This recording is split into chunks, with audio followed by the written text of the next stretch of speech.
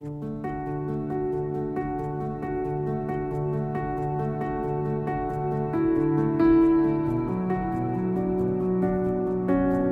Sutapa Sanyal. I have recently retired from the Indian Police Service. UP has a population about 200 million people, out of which 50% are women and nearly 40% are children.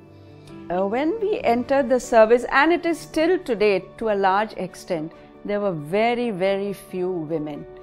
There was an incident of some men and women coming in a jeep in the wee hours of the morning, and the men dragged the women out of the jeep and beat them up with iron chains. Now when the localites asked them what was happening, they said that inka bhoot bhaga rahe hain.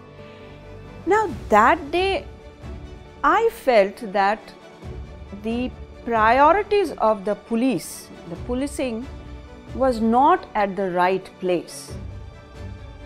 I told, if the police department is willing to set up a wing exclusively which looks into issues of women and children and anti-human trafficking, then I am willing to volunteer my rest of my career to this cause.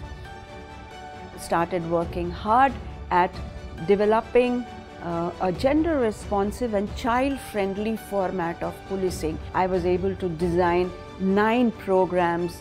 Many of them were outreach programs, some of them were awareness generation programs, and one of them was a highly sophisticated tech platform.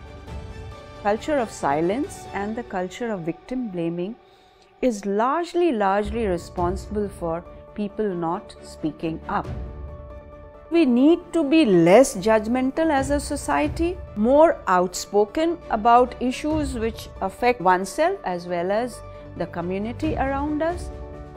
I still work on issues related to women, their rights, their empowerment, child protection and child rights, issues of diversity and inclusion, as well as anti-human trafficking, because I feel these are issues which concern each one of us, and if through my contributions I can leave behind a world which is slightly better than what I found it to be, I think my callings would have been answered. We are all part of a service, and so when you get to help people and they come back and acknowledge your help, I think that is a moment which is next to bliss.